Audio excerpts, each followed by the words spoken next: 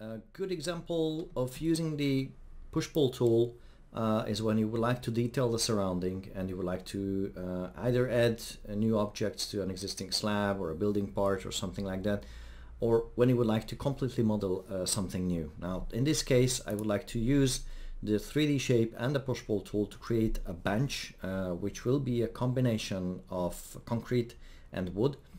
And for that reason I will first start placing a block to create one side of the bench, and then the wooden part, and then the other side of the bench. So I will just go and use this create shape by block, this one, and then I will define the size of the block. This size of the block will be something like 200 millimeters by 450, and the height should be 400 millimeters or so, and this will be the basic block that I'm starting to work with. And when I hit OK and I place it on the drawing, all I need to do is just to change it, change its material to have something like a concrete or so, and then I just search for it here, and I will find one that I have previously tested, and I think this will work fine with this one, and I will just replace it on this object. So this is what I start with. And then now the good thing with the push-pull is that whatever you draw on a surface, whichever projection, whichever side of that object should be, you can use it for the base operations of the push-pull. So what I will do, I will just go and use the polyline tool for the sake of its flexibility and simplicity, and then I just select the surface, and then I start drafting that shape from the bottom edge of this block that I've previously designed. So I click here and I try to find the edge someplace around here, and then I will add an arc and I will try to find some edge at the top, and then I will just bend it nicely to have a smooth result, something like this. And then I click here and then I set up this vertical part, which should be around something like 60 millimeters. That's where the wooden part will connect to. And then I just move the mouse horizontally and try to snap it with this other endpoint here. So this is where I ended up with the other point. And then I would like to place a curve here. So I will just move my mouse someplace around here and try to bend this part nicely, something similar to this. And then I will just find the bottom point, and that's it. I actually created this shape. Now I will use this shape as a basis for my operations. So I will just use the push-pull and I will click on the surface, and as you see you can actually use it for partial push-pulls. You can just make a partial section like this to carve this into this concrete, or you can just completely make it longer, and then this push-pull will actually drill it through. So if I just undo this and then do it in one single step, I can just drill it through. I can just chop this part off, and then I will do the same thing with this one, and I will do the same thing with this tiny part. So if it's longer than the body, then it will actually chop it off like that. Now I'm satisfied with this result, and what I'm willing to do is to create another shape here, which will be based on this 3D shape tool. So I will just simply again go with the shape by block, and then I will design something similar to the previous one. So this should be, the width should be around like 680 millimeters. The depth should be, I believe it was 450 millimeters. And the height should be 60 millimeters. And so this is what I wanted to create. And before I go on, I would like to also change this wooden material to something else. And then I go to the libraries here, and I'm going to find something nice in the wood library here. And let's just go with the softwoods, for example, and try to find either this one. Let's just go and see whether this works. I think this is nice, but you can go around and try to find another one. So this is how you can easily find a new material and then create one wooden block, or several wooden blocks also if you would like to, and then you can just place it someplace on your drawing. But now, well, actually I would like to align these two together. So I will, what I do, I just select this corner point, and then I say I just would like to move this, and I would like to snap it to the previously created object like that. And so this is it. This is how you can end up with a half bench like this, and then the rest can be either modeled like this, or I also show you something because if you would like to continuously reuse this thing, you can also save it as a part that can be reused either for this purpose here or for new benches. So what you can do in that case, something that has been modeled like this, you can either keep it or you can save it into the libraries, going into interior, single object, and create a new object. This will be this one single concrete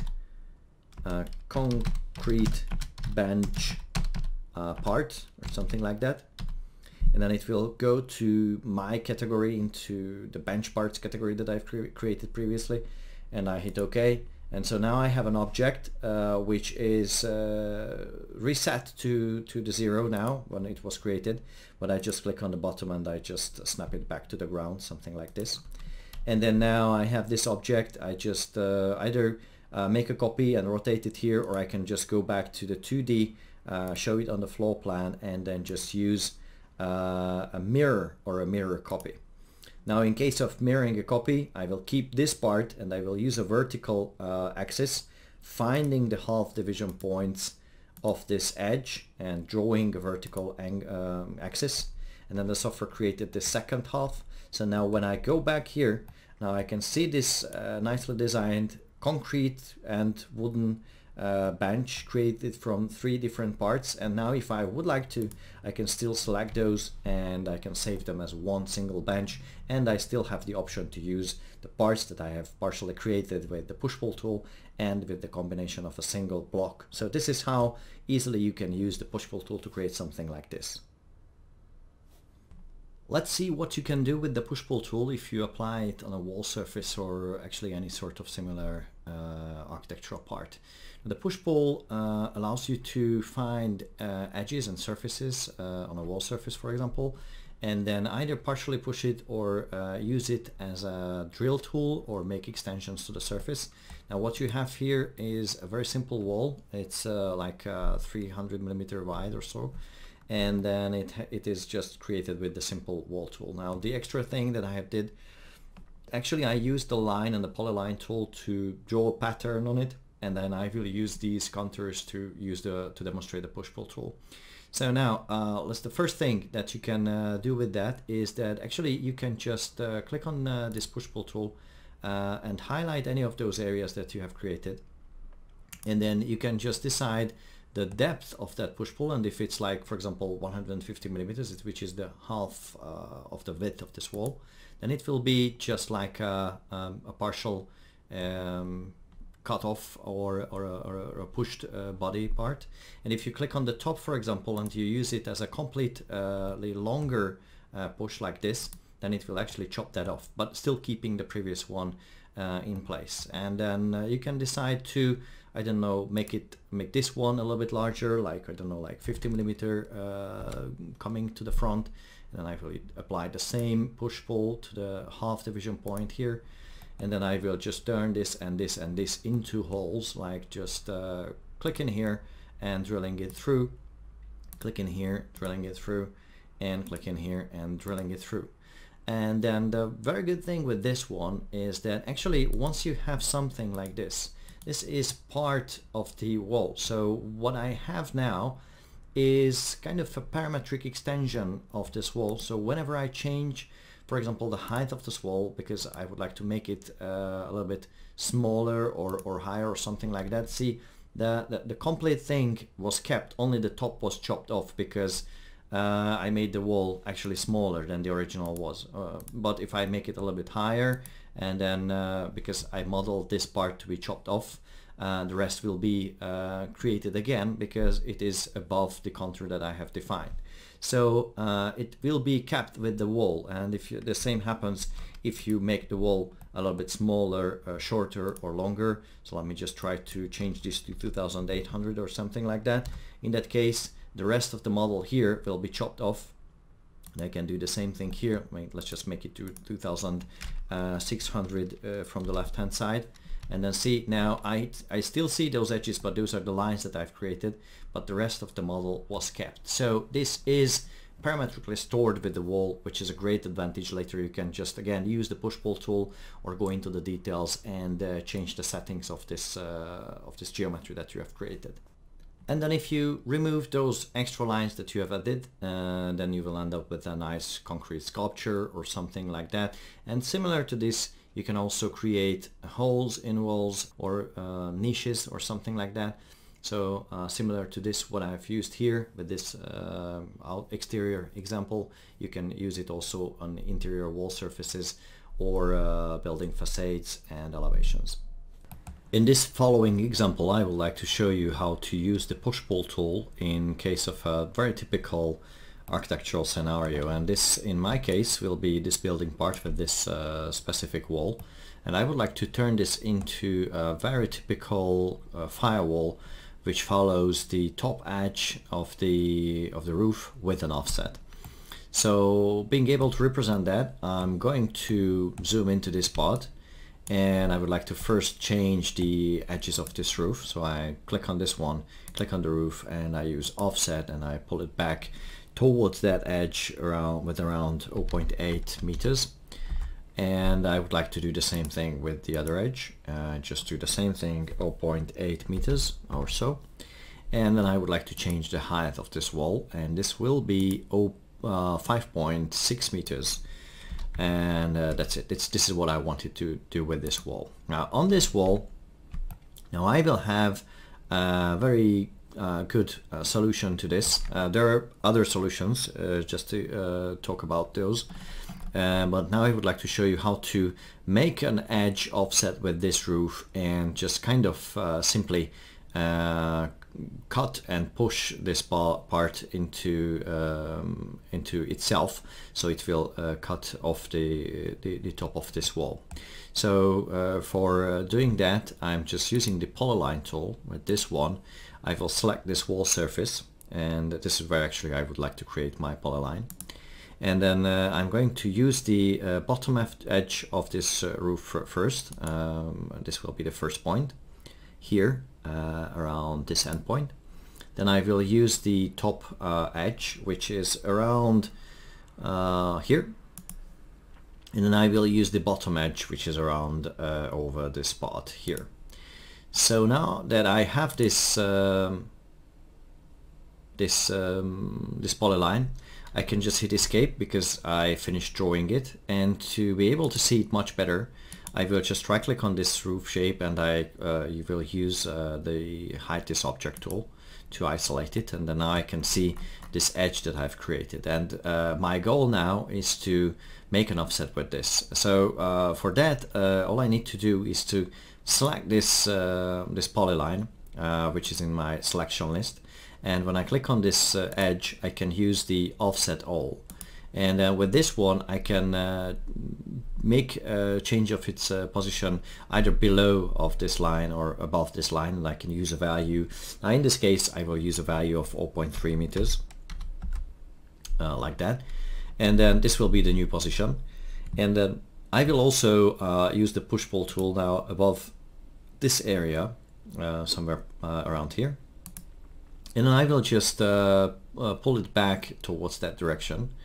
And then when it's long enough, then I just click once, and then it will make it disappear. Now to get back to the original roof where it is still visible, I will end the isolation. I just click on End Object Isolation. So now the roof will reappear. And then this typical firewall also appears as it should be. And then if I want, I can erase this polyline from the edges of this wall.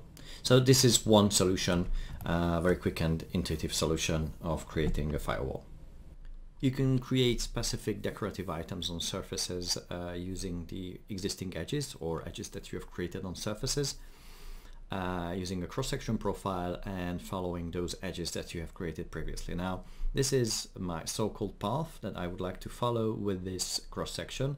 So I'm going to use the follow edge tool, And for that, all I need to do is to select this cross-section profile, like this one, and then pick one of its corner points. That will be the reference point. And from that point on, all I need to do is to click on the edges, and when I need it, I can also rotate this cross-section to the way that I would like to make it visible in the 3D. I think this is correct, so this is what I wanted to create. And once I'm done with the either open and closed path and I hit enter, then the software will create that decorative item based on the 3D path, and also using the cross-section that I have previously selected with its reference point. So this is how you can create something like that if you already have existing 3D edges. Now the other tool, which is the push, pull and follow polyline, works a little bit different. At the first input, you also need to define one of the cross sections that you would like to follow, and then you can actually freely draw on the surfaces of your 3D model.